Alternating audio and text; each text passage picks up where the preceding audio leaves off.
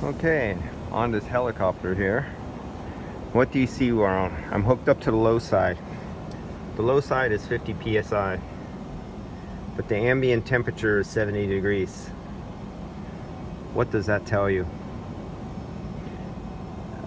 Complaint, it doesn't cool very well. So I've been looking for a leak on this. It's been sitting.